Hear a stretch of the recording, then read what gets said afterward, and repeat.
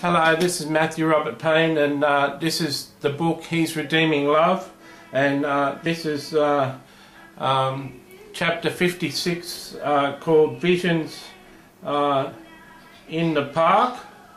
I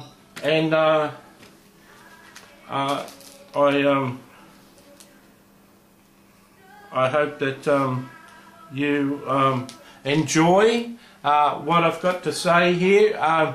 This was a night I was coming home. It was late at night, about 11:30 at night. It was on my birthday. I'd been out and been with people on my birthday. It was like a special day, being my birthday. It was only about a couple of weeks after I'd asked for visions and dreams, when I'd contacted Jonathan Edwards via telepathy with Jesus' instruction. And so it was not so long after I'd asked Jesus for the ability to see visions. And I was walking through a park. Now this park had bats in the trees, and bats make this awful sound. I feel that it's similar sound to a demon. It's this real screeching sound, and it's hard to get used to. And Jesus had taught me to walk through the park regardless of the screeches, just go through the park at night. And so I was walking through this park on my birthday, and I was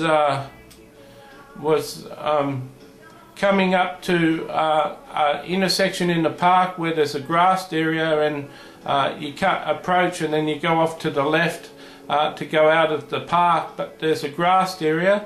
When I got to the grassed area, I felt that there was a number of people from heaven standing there, and I could see them in my mind's eye. I could see where you see memories, and you see memories of movies and stuff in your mind, in a movie part of your mind. I could see a group of people standing there.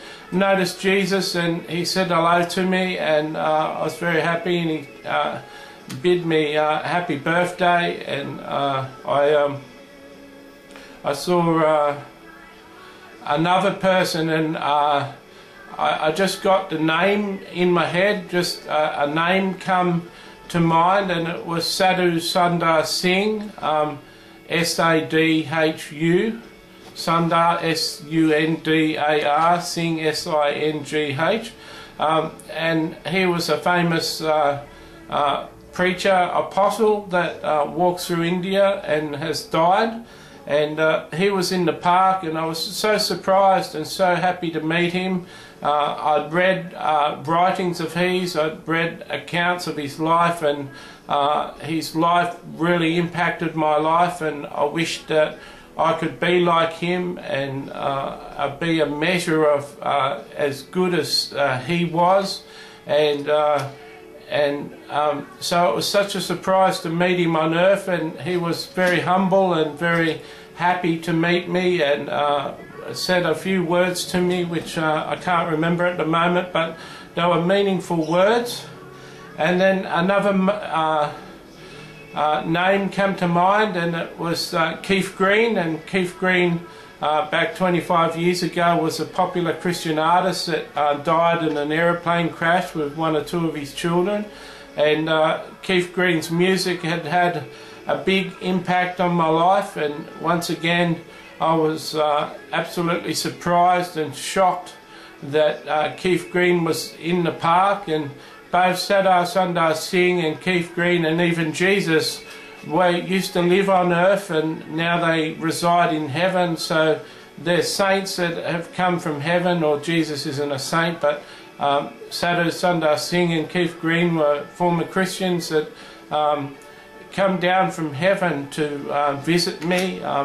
Some people at this stage might be wondering what's the biblical precedent for this, and you'll remember that Elijah and Moses came down to visit Jesus at the Mount Transfiguration when he transfigured himself. So it's possible for someone who the world considers dead to come forth out of that existence in another realm and come and visit people on earth. So Jesus had it happen, and I was able to have it happen.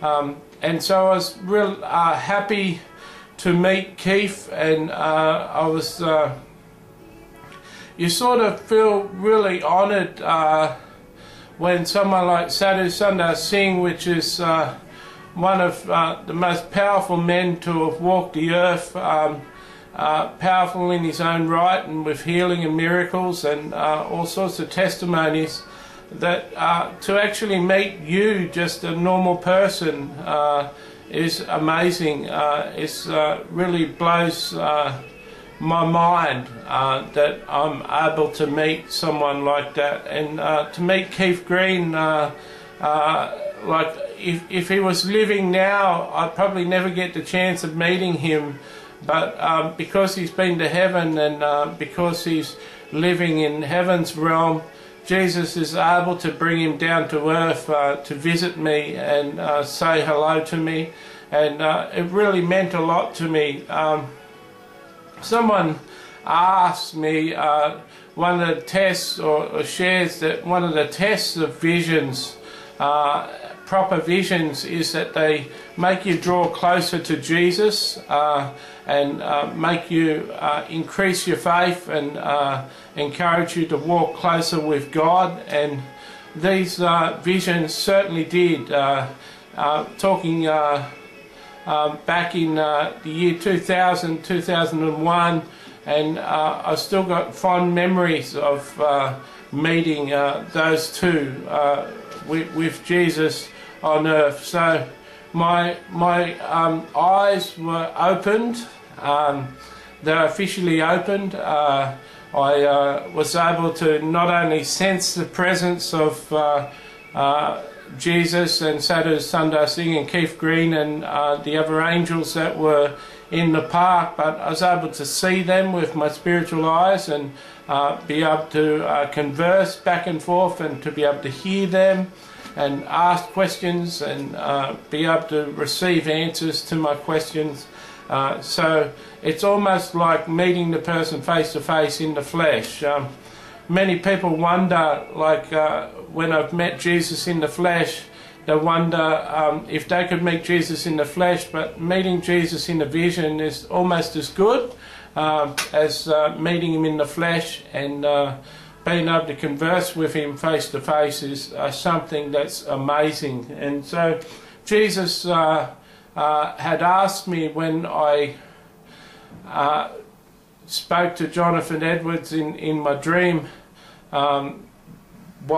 after I'd spoken to Jonathan Edwards in my dream, Jesus had asked me what I wanted, and I prayed for visions and dreams, and now within a few weeks I was experiencing visions of the Lord, which were amazing and changing my life and making me feel totally special, totally unique. I felt like one of the happiest and luckiest people on the face of the earth, because I was meeting people that had such a big impact on my life.